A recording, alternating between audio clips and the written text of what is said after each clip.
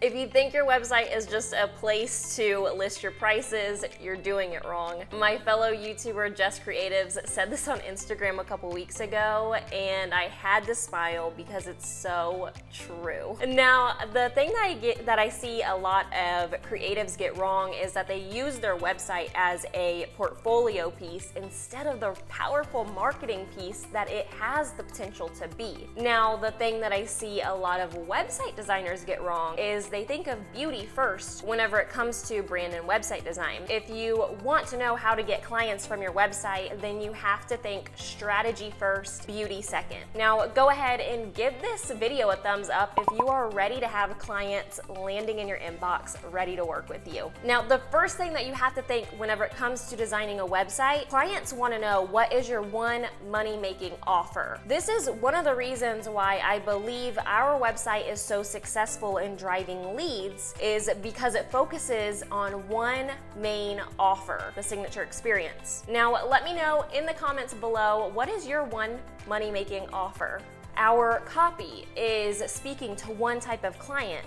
Our SEO keywords are dedicated to ranking for one type of relevant key phrase or key phrases. Now, for a lot of creatives, they're trying to speak to way too many audiences about way too many offers. Let's take a photographer for an example. Recently, we were planning a trip to Savannah, Georgia, and I was looking for a family photographer. Most of the websites that I went to showcased weddings, families, maternity, newborns, all on the same website. Their websites became convoluted because they were trying to speak to way too many people about way too many different offers. Whenever it comes to marketing, you cannot be everything to everyone. Think about how much more powerful your website would be, your brand message, even your Instagram grid, and really your marketing in general would be if you double down on one money-making offer. I'm gonna show you what I mean with one of our clients' websites. Jenny Engel, she is an adoption photographer, and we centered her brand message in her website around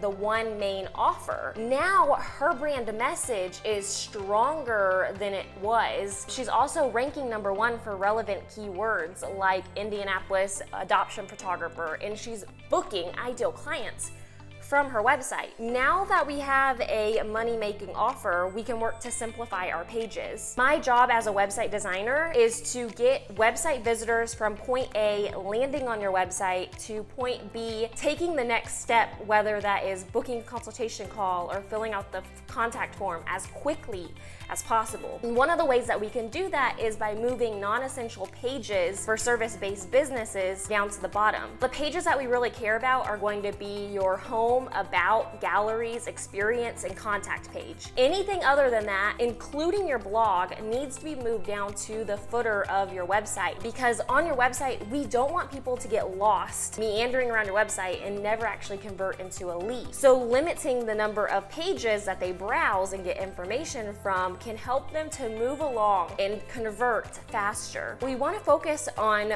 optimizing those core pages. And if you have Google Analytics set up, that's going to be a lot of help. Inside Google Analytics, I want you to go down to behavior, site content, and then all pages. There's two things to pay attention to: your bounce rate and your exit rate. Bounce rate is going to be whenever somebody comes to your website and they immediately leave. And for a bounce rate, anything from 40 to 50% is average. Anything from 30 and under is really good. Now, exit pages, I want you to look at percentage of exit. That's whenever they come to your website, they look around, and then they leave on that specific page. When looking for what pages to optimize, you want to look at the high percentage of a bounce rate. So for us, if you look at ours, you can see that one of them is the brand show it results, and they entered on this page and then the bounce rate was 100%. That's okay because I sent that page specifically to those people, and they bounced after looking at it. So I know what that is. Now, in terms of percentage of exit, all of these are pretty same. Don't worry about the contact page, because obviously if somebody's looked at your contact page, they're going to exit after looking at that one. But go ahead and look at which one has your highest exit rate.